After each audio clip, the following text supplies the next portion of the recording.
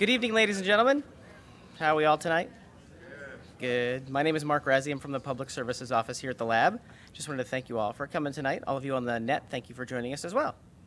Jupiter's moon Europa may be a habitable world. There's evidence that suggests there may be a global subsurface ocean beneath the moon's icy shell, and the lack of large craters suggests a surface age of only 60 million years, implying that Europa is still geologically active. Tidal flexing of the floating ice shell generates stresses that can fracture and deform the surface to create Europa's intriguing troughs, ridges, and bands. And it is this unique moon's astonishing geology and astrobiological potential that make it a top priority for space exploration. Tonight's speaker received his BA in Geological Sciences from Cornell University in 1986, then went on to obtain his PhD in Geology from Arizona State University in 1994. From 1995 through 2001, he studied at Brown University as a postdoctoral research associate in geological sciences. Then, he became an affiliate member of the Galileo imaging team and worked to plan many of the spacecraft's observations of Jupiter's icy Galilean satellites. Then, in 2001, he went on to work as an assistant professor of planetary sciences at the University of Colorado at Boulder until 2006. Today, he is a principal scientist and director's fellow in the Planetary Ices Group within the Sciences Division of the Jet Propulsion Laboratory here in Pasadena, California.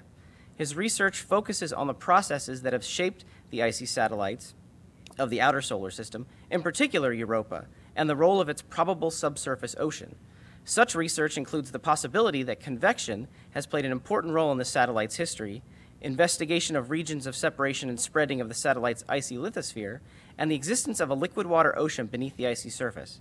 And while busy with all this, he continues to publish scientific research papers, serve on a variety of teams and committees, mentor graduate student researchers, and work with various museums and organizations to bring the excitement of astronomy and planetary exploration to the public. Ladies and gentlemen, please join me in welcoming tonight's speaker, Dr. Robert Pappalardo.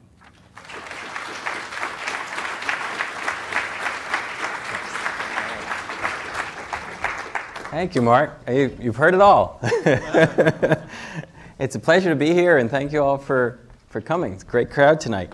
I have the pleasure to be able to introduce to you this fellow here, Europa, one of the moons of Jupiter, and arguably one of the most fascinating bodies in our solar system. Not only because we don't really understand what's going on to make this cracked eggshell-like appearance on this moon, but because we think we understand that beneath the icy shell of Europa lies a global subsurface ocean, more water than the volume of all of Earth's oceans combined. So what I'd like to do this evening is bring you on a tour of Europa through the various kinds of geological features we see on the surface and what we think they tell us about what's going on beneath the ice. So our story has a couple of heroes. Bring you back to 1610 and the first pictures, if you like to call them that, of Europa and the other moons of Jupiter. It's in 1610 that Galileo first pointed his spyglass toward the heavens and realized there was something strange going on around Jupiter. On January 7th, 1610, he made this sketch of Jupiter and these little stars as he thought they were. And then on the next night, they looked like this. And on the next night, it was cloudy in Padua. And then on subsequent nights, he realized these little things he thought were stars were going around Jupiter. They were somehow related to Jupiter.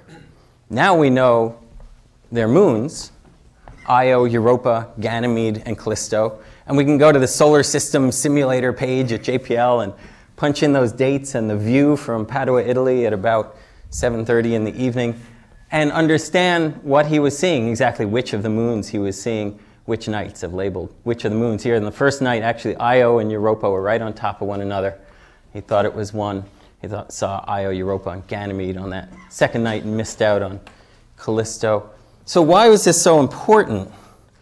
Because about 50 years earlier, Copernicus, in his book, essentially published on his deathbed, said, oh, hypothetically, perhaps the sun might be the center of the universe rather than the Earth. Perhaps the planets were going around it, and perhaps our moon was going around the Earth, and the rest of the planets going around the sun.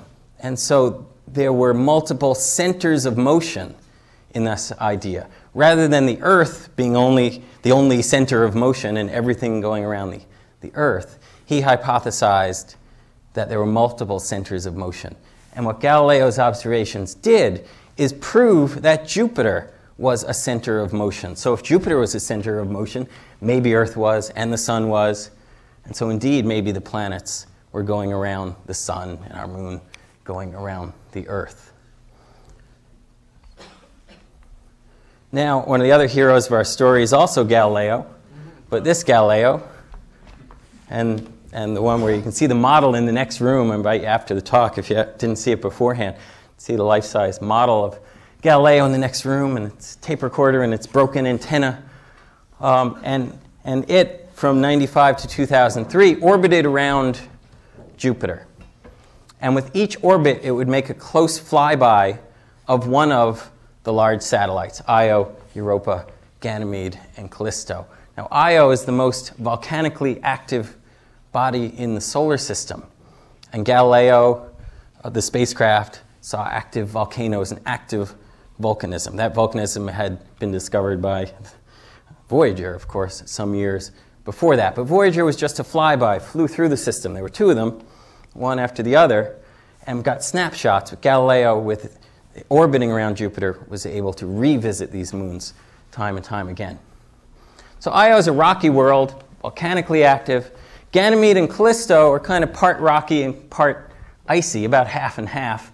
Ganymede has parts of its surface that have been torn apart by tectonics. Callisto is kind of a boring, dead, cratered ice ball. Europa is actually mostly a rocky object. We know that from its density. We know its mass from its orbit. We know its size, so we know its volume, so we know its density. So we know its density is kind of like the density of rock. So, but from telescopes, we know that its surface is icy. We can look at the spectral fingerprint of reflected light off of it. So we know it has an icy surface. So what's going on is it probably has a skin of H2O above a rocky interior. So it's an odd moon. Here's what the surface looks like closer up. It looks different from, say, our moon or, say, Callisto, because it isn't covered with craters. There are very few craters. Here's one. Its name is Pwyll, or Pwch if you're Welsh. Here's another impact structure of some kind, but there are really very few.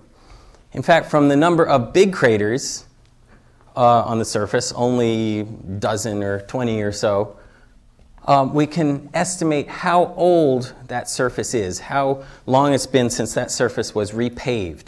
And that's only about 50 million years. It sounds like a long time, but on geological time scale, that's the blink of an eye. It's 1% of solar system history. What's gone on for the other 99% at Europa, we're not sure. So strange place, young surface, crisscrossed by these ridges and bands. Then it has this other mottled looking terrain. So what the heck's going on there? Well, again, from the density of Europa, we know something about what's going on inside. And better than that, from gravity, from the Galileo spacecraft going by Europa, making close passes by Europa, we have an idea not just of its density, but the distribution of mass inside. Essentially, by feeling out the gravitational field as the spacecraft goes by a planet or satellite, we can get an idea of how centrally concentrated the mass inside is. So we know Europa probably has an iron core down there in the center, and then its rocky mantle, and then again this skin of H2O, about 100 kilometers worth, plus or minus.